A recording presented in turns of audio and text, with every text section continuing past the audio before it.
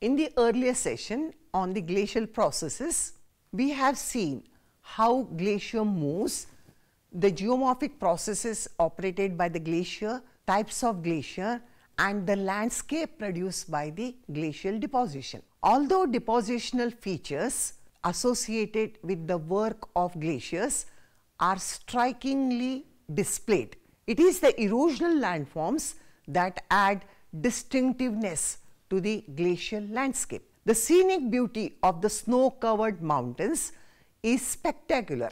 The erosional activity, specially undertaken by the valley glaciers and subsequent landscape carved out in the snow-covered mountains, produces fantastic and picturesque landscape.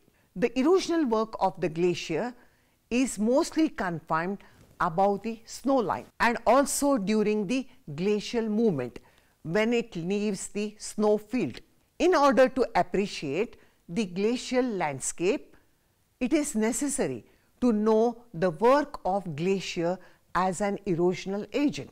The main objectives of this lesson are to study various erosional landforms as produced by the action of glacier, to study the model of cycle of erosion as applied to the glacial process, to know about the major glaciers in the Himalayan region.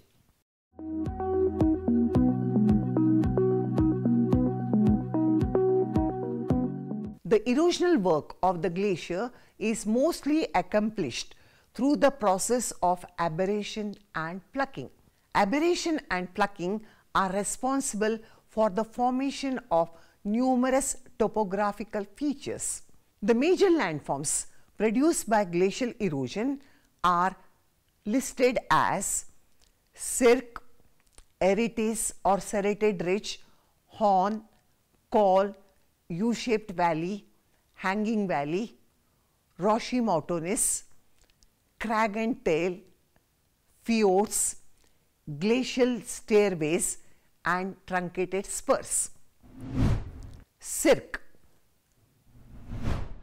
Cirques are the most common and probably the most striking landform in the glaciated region or mountains. A cirque is a semicircular or armchair-like depression formed through the glacial erosion at the head of the valley glacier. The cirque is characterized by steep head wall and side walls. A cirque head wall may be as much as 1000 to 2000 feet high. A cirque is formed at the head of the valley glacier where some snow accumulates and is compacted to form a cirque glacier. The accumulated ice cuts the cirque while moving down the mountain tops. Cirques are the deep depressions with very steep concave slope with high walls at the heads as well as the sides.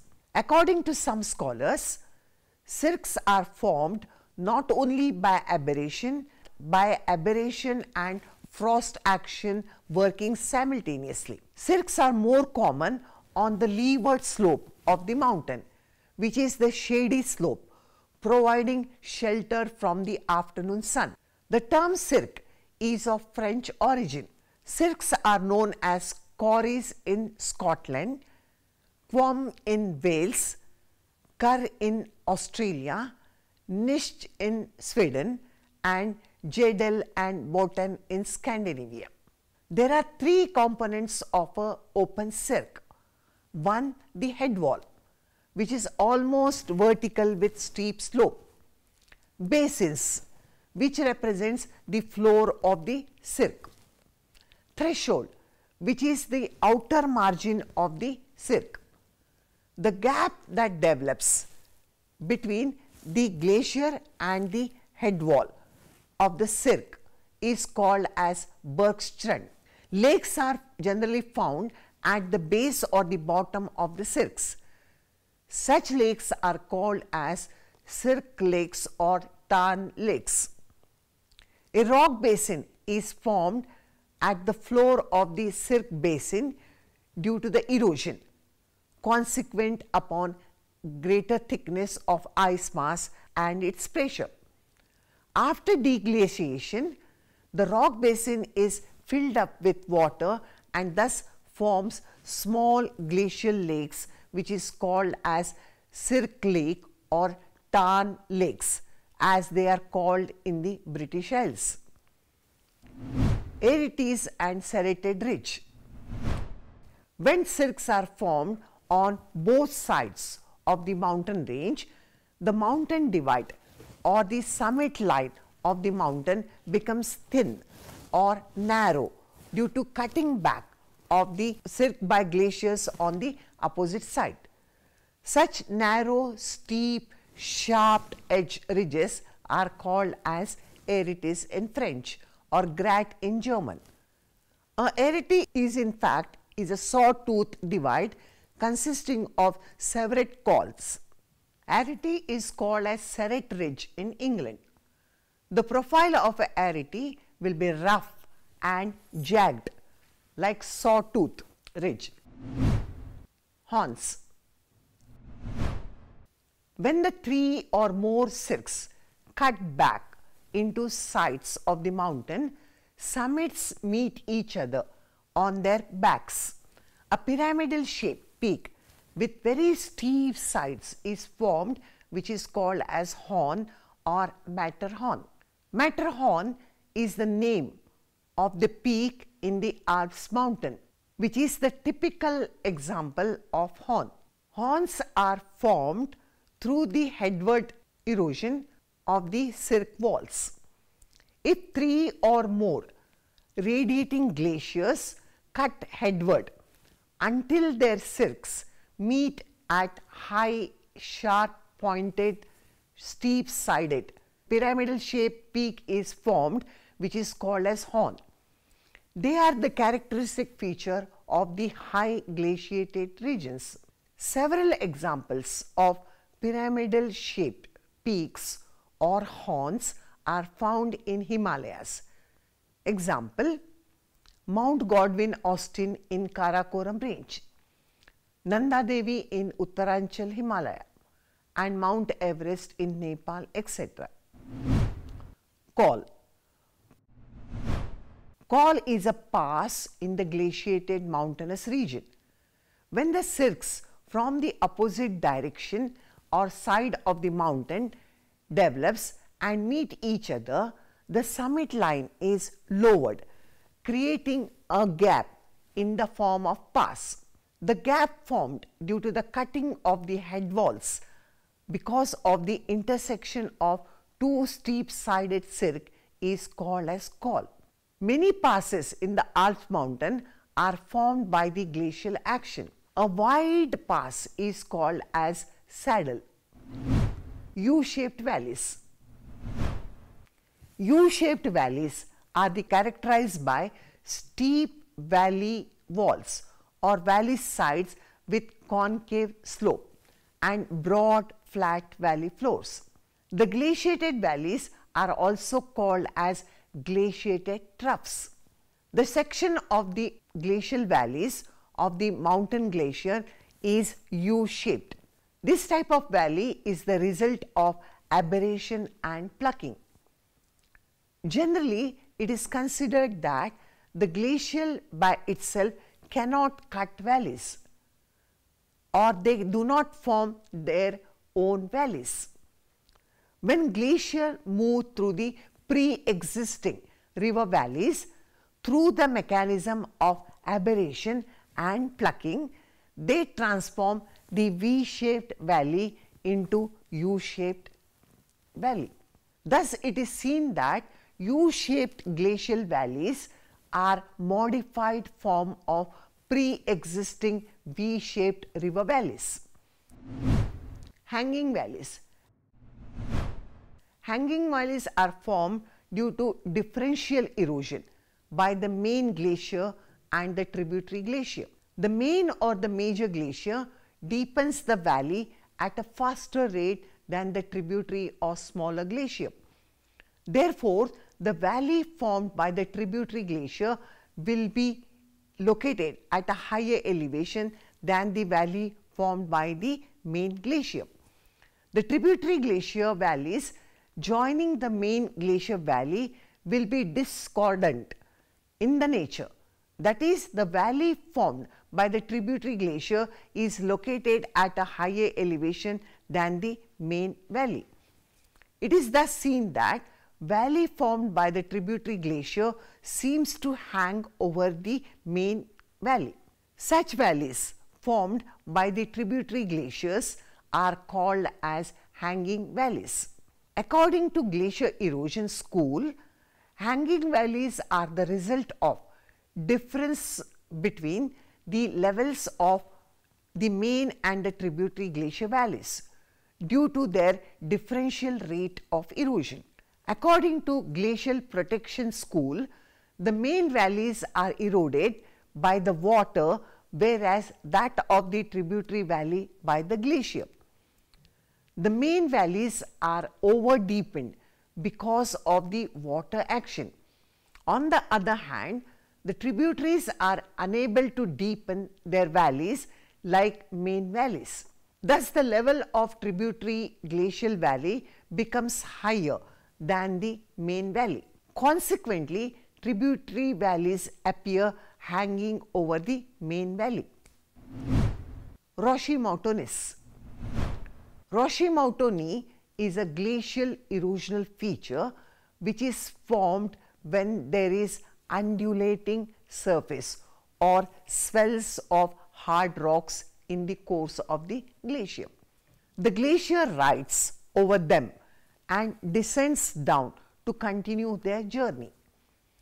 The side over which the glacier rides the outcrop is called as onset or start side, while the side of the glacier which descends is called as the lee side.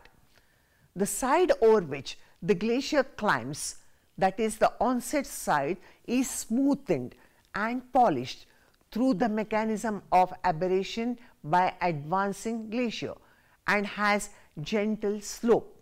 As the glacier descends, the slope along the lee side of dome surface or the rocks, the glacier plucks the rocks to form rough steeper slope. The rocky outcrop, which is polished and smoothened and rounded by aberration or upstream or onset side, and irregular and steeper by plucking action on the downstream or lee side with steeper slope, is called as Roche Mountainous. From a distance, these rock swells with irregular lee side appears like flock of ships sitting in the glaciated valleys. These rock outcrops or rock swells are called as sheep rocks. Crag and tail. Crag and tail is a landform associated with volcanic or basaltic plug, which is projected above the ground surface. It is a peculiar landform having vertical eroded steep up glacial side and tail-like appearance with the lower height down the glacier side. The volcanic plugs offer resistance in the flow direction of the glacier ice, and hence the side facing the direction from which the glacier ice comes becomes steep due to erosion and is called as crag. On the other hand, the other side being sheltered by the glacial ice becomes elongated with gentle slope and appears like a tail.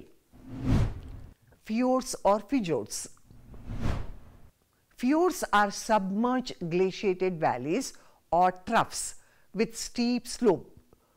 Fjords are long, narrow inlets into the sea coast with more or less steep sides.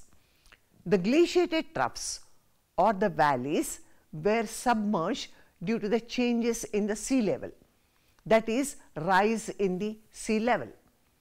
The fjords are deep and narrow with long arms stretching inland between the steep rocky mountain sides. Fjords are characterized by steep walls with several hanging valleys. They are associated with high latitudes where snow line reaches the sea level. Fjord type of coast is characterized by highly irregular and indented coastline. Such type of coastline is very ideal for the location of ports and harbors. Fjord type of coastline is best developed on the coast of Norway, Greenland, Iceland, Eastern Canada, Alaska, Scotland, South Chile, etc. There are two views regarding the formation of fjords. One, deep valleys were carved out by the glacial descending from the coastal mountains above the sea level. At latter date, these glaciated valleys were submerged under the seawater to form fjords. Secondly, fjords are formed by glacial erosion below the sea level. Sea level has significantly lowered during the Pleistocene Ice Age, and thus pre-existing river valleys were further deepened by the glaciers. These valleys later submerged under the sea water because of the rise in the sea level due to deglaciation, and these submerged glaciated valleys become fjords. Glacial stairways. Glacial stairways are also called as giant ways or cyclopean stairs. They are very picturesque glaciated landform. The stairs are formed by the advancing glacier through the process of aberration and plucking of the step faults which come across the path of the moving glacier. The plucking of the rocks at the foot of the faults result into the formation of vertical cliff. They are the glacial benches separated by vertical cliff. Each stair is separated from the other by vertical cliffs measuring around 30 to 100 meters. A smaller depression becomes a lake when they are filled with meltwater. The smaller lakes are called as paternoster lakes. Truncated spurs. Many of the valley glaciers occupy pre-glacial stream valleys, and such valleys are generally straighter than the former stream valleys. Aberration by glacier erodes the spurs projecting from the sides of the original valley and thus produces truncated spurs. Glacier may straighten the trough by aberration of spurs and thereby produces truncated spurs. The interlocking spurs are formed as a result of erosion by the meandering river. These spurs are eroded by the straight flowing glacier as it moves down the valley to form truncated spur.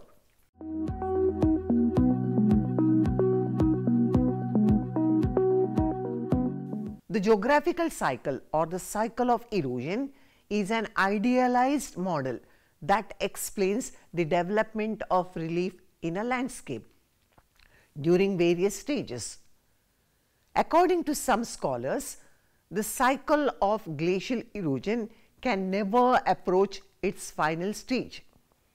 The glaciers in the mountainous areas erode them to such a low level that their surface is pulled down below the snow line, where the glacial melts to form running water. Some typical landscape can be seen in various stages of glacial cycle of erosion. Youthful stage. The glacial erosion begins with pre-glacial landscape. This stage is marked by the inward cutting activity of glacier in the cirque. The glacier in the beginning occupies some depressions which already exist. This increases the area under cirque. These depressions later take the form of cirque. The mountain summits turns into horns and development of glacial staircases is initiated. The hanging valleys are not prominent in this stage. Mature stage. This stage is initiated when a glacier develops into trunk glaciers. The erosion by the trunk glacier and valley glaciers will not be the same. It results into the development of hanging valleys. Glacial staircases are fully developed and paternoster lakes are formed. The glacial trough acquires stepped profile. The mature stage in the glacial cycle of erosion ends with cirque recession. Old stage. In this stage, the glaciated areas are eroded down and the depressions are filled with deposition and level surface begins to form. Moraines are formed and a layer of till covers the plain. The gradient of the mountain slope becomes very gentle. The cirque in the opposite direction coalesces and the summit of the mountains are greatly eroded and the mountain tops becomes rounded.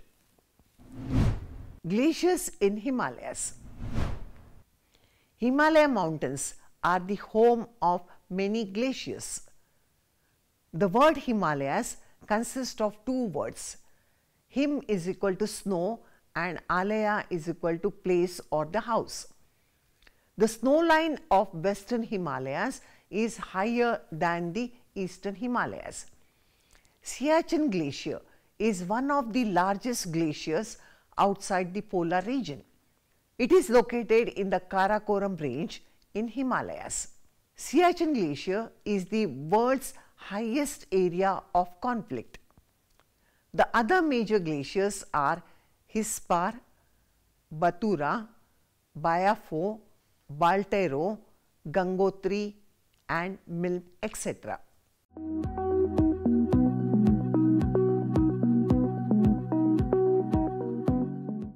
The erosional work of the glacier is mostly undertaken by the mechanism of aberration and plucking. The erosional work in the highlands or the mountainous areas is mostly related to their summits. The erosional landforms which are associated with glaciated mountain regions includes cirques, erities, serrated ridge, horn, etc. The features associated with the valley formation includes U-shaped valleys and hanging valleys. In the high latitudes, the typical feature associated with the glacial landscape is in the form of fjords, which are the glaciated valleys submerged below the sea level, producing highly irregular coastline as in case of Norway. Within the glaciated troughs, some typical landforms are seen such as Roche Mountains, crag and tail, etc. The cycle of erosion model as applied to glacial processes reveals that the youthful stage is characterized by active erosion, especially in the mountainous regions, producing some landforms such as cirque, erities, etc. In the mature stage, the valley glacier turns into trunk glacier and is associated with cirque recession, formation of glacial stairways. The old stage is characterized by filling of the depressions, moraine and till formation, etc. The summital areas are rounded in nature in this stage. The Himalayan mountain ranges are the abode of number of glaciers.